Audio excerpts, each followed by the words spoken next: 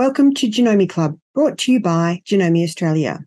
We will be showcasing different Janome machines and accessories to enhance your sewing experience, covering a variety of topics including quilting, dressmaking and embroidery, with handy tips and tricks along the way so that you can get the most out of your Janome machine.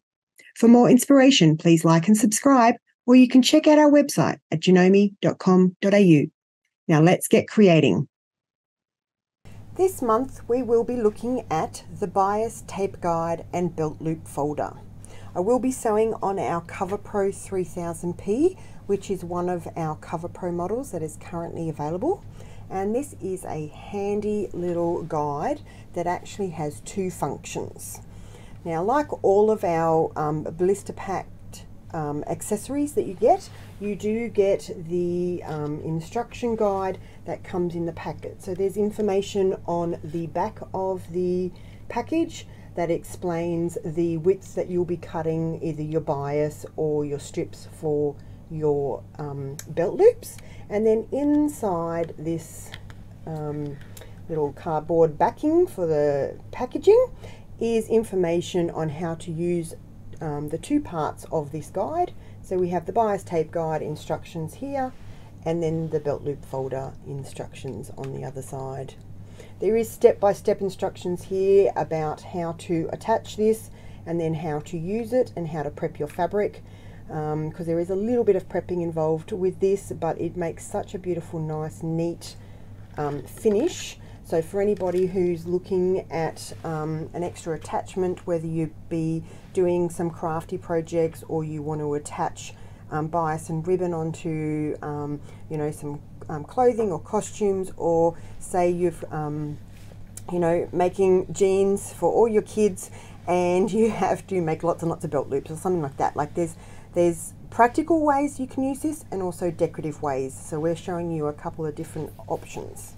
So let's look at the actual guide today as well. So this is our guide here. It is a bar that attaches to the front of the machine in front of the foot, and it has two sections to it. This one on this side is your belt loop folder. So it has a little section on it which actually allows the fabric that's going through to then fold under, and I'll be showing this in more detail soon, to sew your belt loops. And then, I don't know if I move this one, I'll move it over a little bit. This one on this side is for your bias attachment. So the main difference between these two is the bias attachment one is completely flat, and if I just roll it over to this direction so you can see, the bias attachment one is completely straight-sided because it is just feeding one layer of bias or ribbon through it, whereas the belt loop folder, you'll see it sort of kicks out at a very slight angle here, and that's to allow for, because this actually folds in under one raw edge of your belt loops as you're making them, and then stitches it down, so it is at a slightly different angle. There are attaching holes on here where it attaches to your machine. With the Cover Pro 3000 you do get the two attaching screws as part of your standard accessories, and then you just follow the instructions in the packaging as to how you attach this. So just to give you a little guide here, little show of how this actually works, is with the bias. So I've got some pre-made bias tape here that I've purchased, and that one you just simply feed that through the guide, and then that will then feed under your foot and be stitched down and as a decoration. So you can use bias. I've also got some ribbon here, so you can feed your ribbon through. You could put sequins through here if you're making dance costumes or ball gowns or anything like that. You can even put rickrack. So as long as the width of this is the same width of the guide or smaller, which is 12 millimeters, it will feed through. With the belt loop holder side, I'll just put this down and then I'll show you. So what you do is you cut a 1-inch strip of fabric, and then you fold up and press about 1/4 of an inch, so about 6 millimeters. You press up one edge. You need to go to the other end of this to feed it through.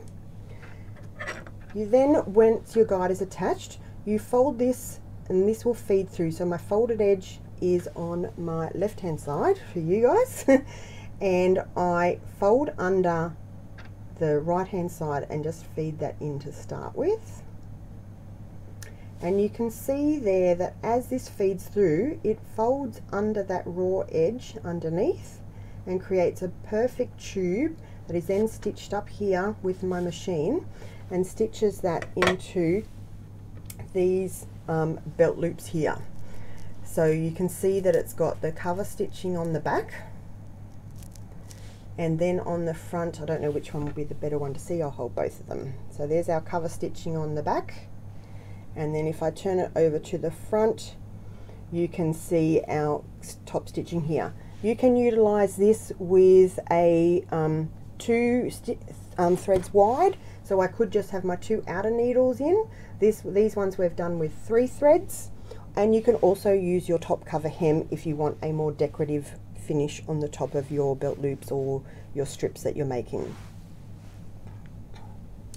So let's go over to the machine, and I'm just going to talk a little bit about some threads and why you might get thread nets with your machine or why you would use them.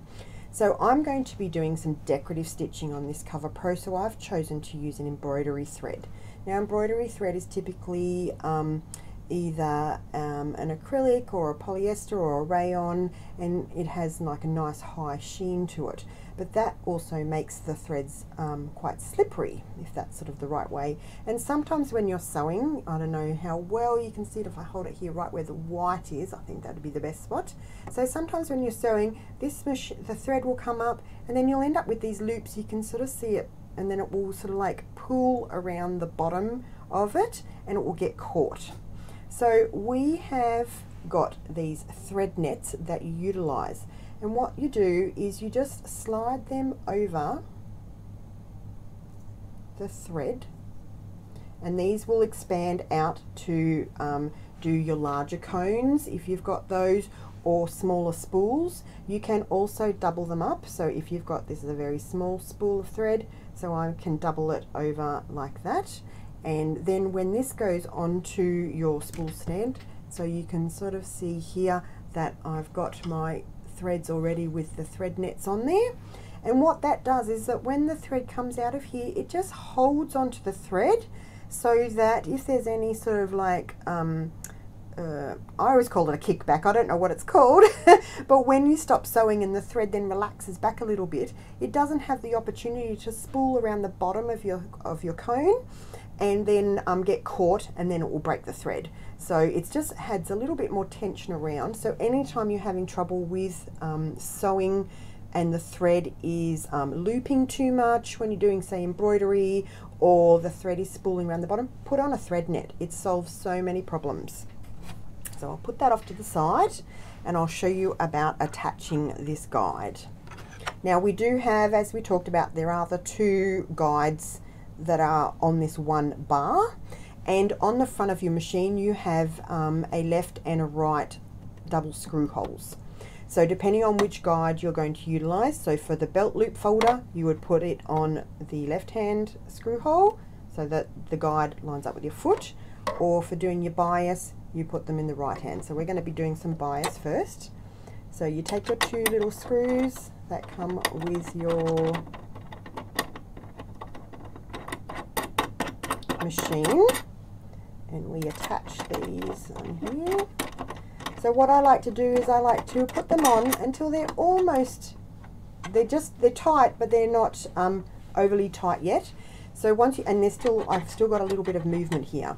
So then you want to come down to your foot, and right on the front of the guide, and it might be a bit hard for you to see, but right on the front of the guide there is a little raised bar that you want to line up with the center mark on your foot, or where your center needle position will be. Once you've got that lined up, you can then come in here and we can tighten up our screws there to hold that in place. Now this little guide bar does sit a little bit above the needle plate here, because that's to allow you to put your fabric in underneath it, so it doesn't sit tight right there. We then are going to take our bias, and as I said, this is pre-made bias, so it is already folded under. If you are making your own bias and cutting it, you would then need to use, say, like a bias tape maker, take it to your iron and iron it in, because it does need to, this one is a pre-folded bias attachment.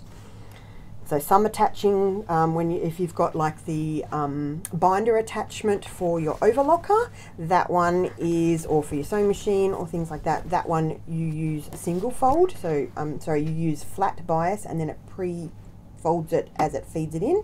This one is already for pre-folded bias. It's all a little bit confusing, but there's, you know, different different ways that you can do it. So you just need to have that prepped. I've also got a little dress here that I'm just adding, oops, I'll get it here. I'm just adding some trim around the bottom just to jazz up the dress a little bit, and a couple of extra rows of stitching on there. So I have actually, oh yeah, you can probably just see it. I've drawn a line with a little chalk pencil where my bias strip is going to go. So what I'm going to do first is I'm going to feed my fabric in underneath the guide. Then I'm going to take my bias strip, let me pull it all out. I'm just going to move my microphone because it's now covered up by everything. Hopefully it will be okay right there. So I've got my fabric in. I'm then going to take my bias strip and fold that, press that in there. I'm just going to utilize the point of my scissors to get it under. And we're going to move up. I just need to be able to manipulate it to start with, so that I'm making sure I can see my little chalk line just to the side of my foot here. And I want to start right on the side seam of my dress. So once I've got that lined up into position, I can then lower down my foot. Sorry, wrong side. Cut. I can then layer down my foot, and I've got my pencil line lined up with the edge of my foot. My bias is just going straight through the guide, and we can start to sew.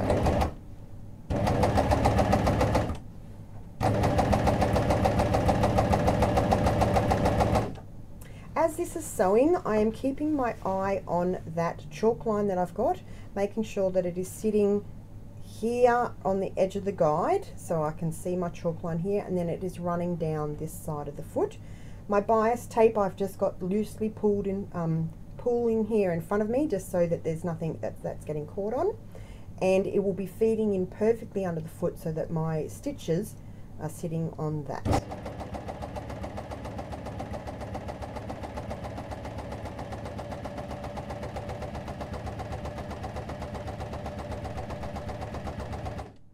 So we're just going to continue to sew this all the way around, and then I'll show you the finished product.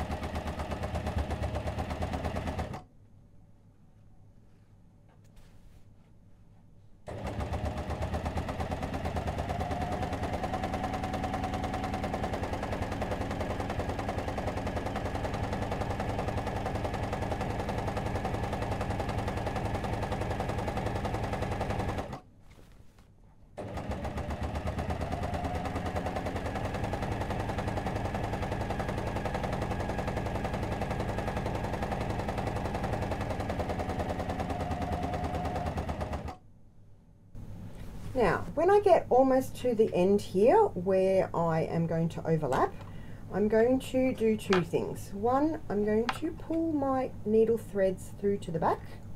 So I can just see a little loop here of my green threads, and I'm just pulling them to the back. That just gets them out of the way. Then I'm going to trim off my excess bias here at the start. Okay, and I'm going to keep an eye on this little tail that I've got here. I just need to stitch a little bit more.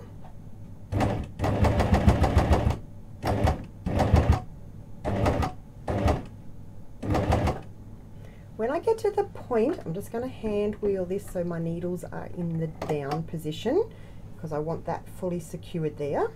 Then I'm going to raise up my foot, and I'm just going to pull out from the guide this little excess bit of bias.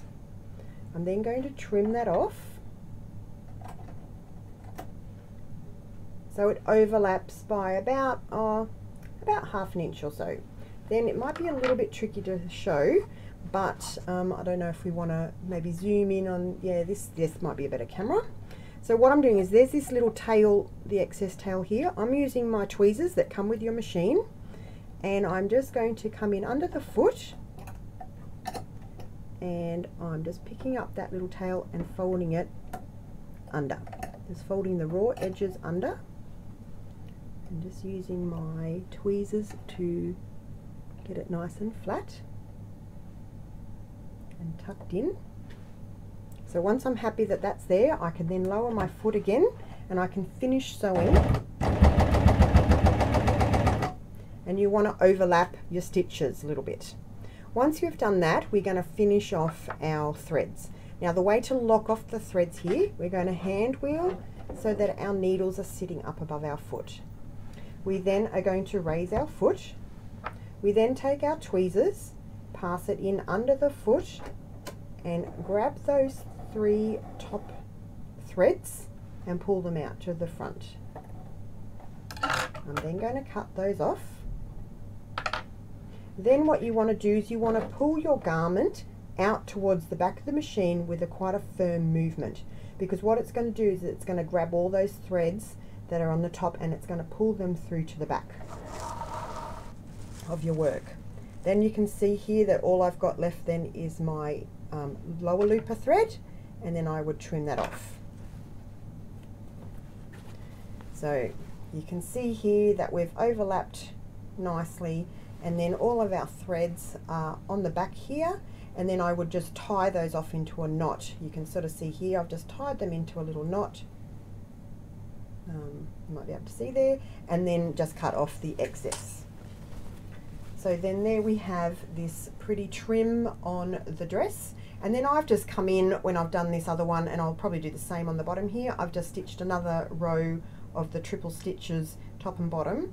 So this is beautiful for getting like your twin needling work or triple needle work that you would often do like on your sewing machine, but you can now do it with like your cover stitch machine, and you get a beautiful decorative finish on your garments or anything you know, could be a quilt that you stitch this on, around an embroidery, anything.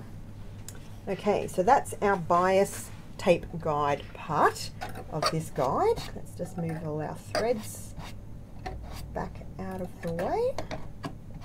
Okay, so now we're going to swap over to the belt loop maker. So we're going to undo these screws.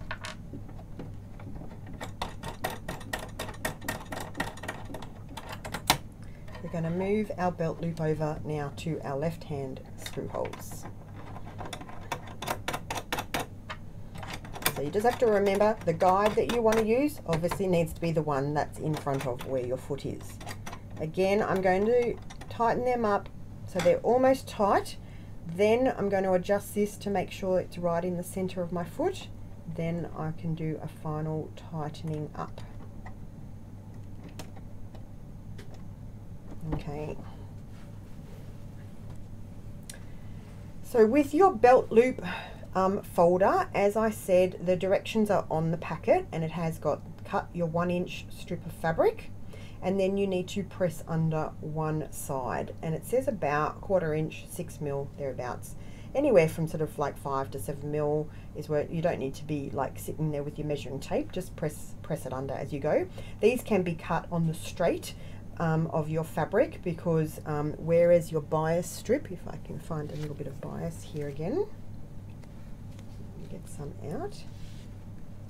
So the main difference between something cut on the bias and cut on the straight is bias will have stretch to it because your grain lines are going diagonally on that, whereas something that's cut on the straight is tight. There's no stretch to it, and you know, for woven fabrics. So with this, you need to have your folded edge on the left hand side, and to start it off, I just fold in under the right hand side using my tweezers, just to guide that in under the foot until it is just under where your needles are. Once we've got that all set up, I can then lower my foot down and then get this all ready. So it will automatically fold in under this right hand side and then do our stitching. So here we go.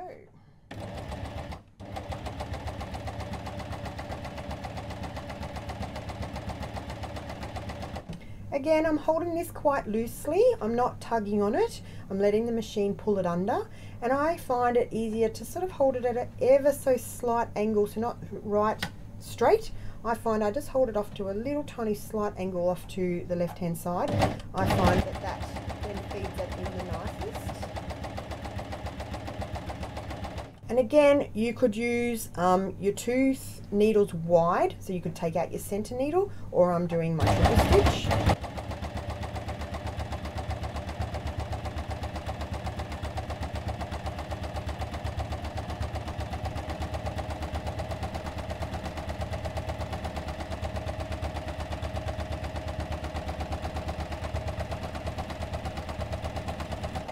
Or again, you could utilize your top cover hem if you wanted to.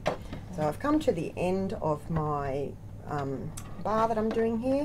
I'm just going to pull my threads out to the back because I don't have to lock them off because it's at the end. And then you'll see here I've got my belt loops made. So I've got my stitching on the front.